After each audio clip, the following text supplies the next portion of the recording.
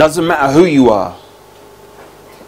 If Messiah isn't doing mighty works because of unbelief, then we can't expect to do mighty works because of unbelief.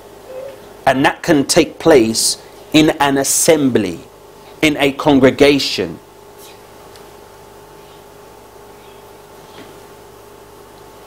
People may look to you and not see who you are in relationship with, whose authority you're standing in, and as a result hinder the work of the Father from manifesting through you because of their unbelief.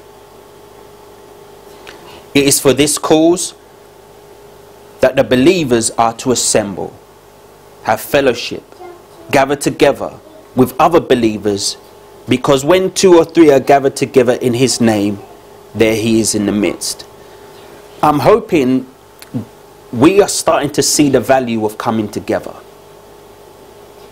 If 2 or 3 believers come together, Messiah is in the midst. If Messiah is in the midst, and he is in the midst of the believers, and that's the fertile ground for the work of the Messiah to be accomplished.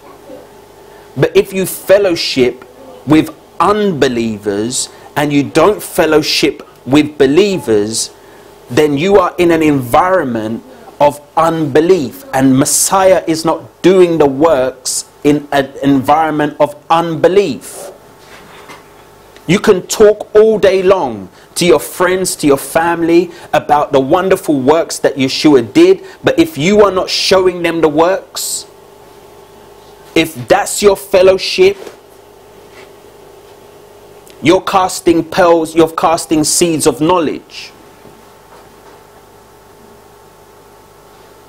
And the kingdom of Jehovah is not in word, it's in power. 2 Corinthians 6 verse 14. Be ye not unequally yoked together with unbelievers. This is talking about relationships. Who are you hanging around with? You can't pray one moment in Yeshua's name, and then in the next moment you hide in that power and that authority. You're not doing anything in that name because you're with your friends and your friends don't like it.